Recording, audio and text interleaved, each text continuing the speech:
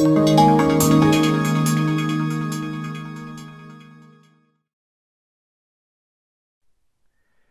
quite common that customers or clients ask for projects to be created with their title border rather than your own. In this example, the client has given me a title border, and the title border also contains a viewport, and they have specific attributes, and the attributes can't be changed, or we can't add an additional WD_TB attribute to the title border because that affects their existing systems. So how do you make this intelligent? Well, there's three parts to making a title border intelligent. One is to map their attributes, two is to add wire types, and three is to define the electrical standards, i.e. properties, to the project. So number one, if we go to schematic and we go to wire types, in this instance we've defined a load of wire types already, and you can see they've been brought in. The other way that we can do this, of course, is we can import from an existing DWG that you might already have. We've also defined within here, if we just highlight some of these, we've also defined within here the colours of the wires as along with the size and layer name and whether it's numbered, etc. So that is number one. Number two is we define the drawing properties. So the drawing properties are what numbering system it adheres to, the wire numbering system, the cross-referencing methodology, the styles, and the drawing format.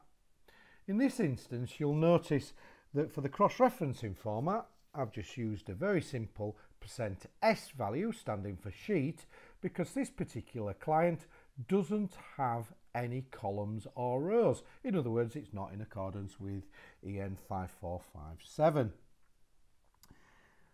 Obviously, you have to work with what you actually provided by the client. So either you could make the cross-referencing just a very simple %S, or you could use the utility on the insert YY numbers pane to actually insert an XY grid within their title border, assuming that the client allows that.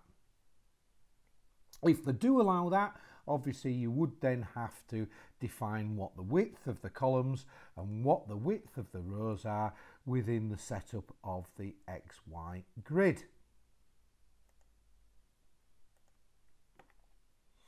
Once you've done those two, the next bit is actually to look at the attributes that are in their particular border.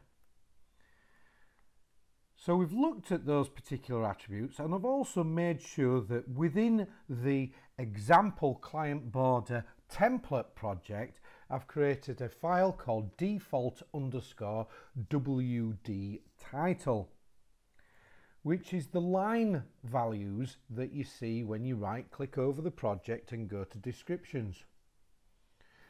And I've basically typed in on the line values the fields which I would consider to be project related fields, such as job number, site reference, etc. And these tally up to the actual fields or attributes that are defined within the client's border. This basically means that the descriptions that I see within this particular client's border, I'm also going to see within the descriptions of the project.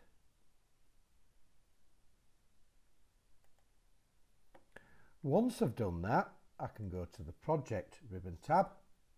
I can select title block setup. And where normally I would recommend method 2, where the mapping actually is inserted at 0,0 within the title border, we're going to use a project specific WDT file. A WDT file is a text file, but it's the mapping of the title border.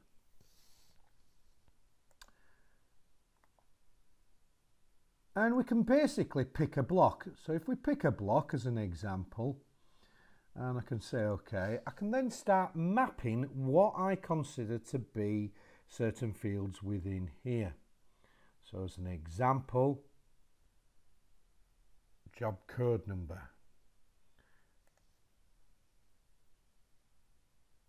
Job description. Job description 2. Site unit number.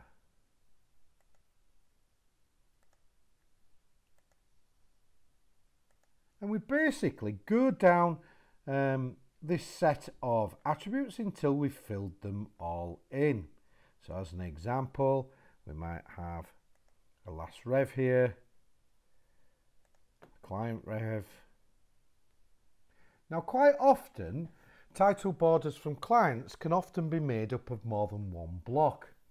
They might have, as an example, a title block, and they might also have a revision block.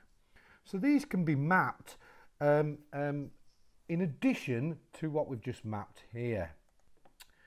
So I've mapped those particular fields, but it was quite clear that the title revision fields weren't in, and they're a separate block in this particular instance. So if I go back to title block mapping, and this time I'm going to edit, and I'm going to add a new block, and I can pick the block.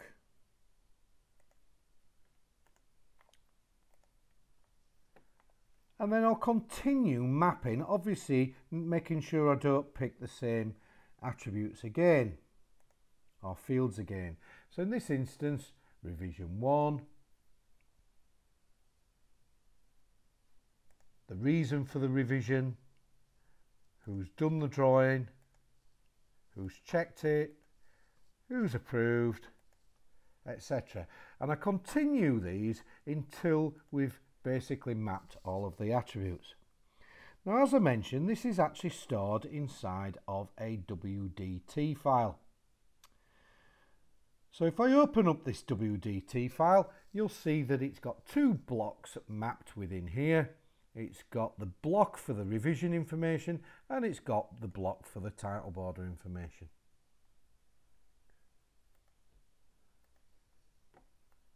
Once you've done all of that, so that's the title block mapping, the wire types, and the electrical properties, this title border is complete. Obviously, if it is in paper space with a viewport, just make sure when you're doing your drawings, you work in the model,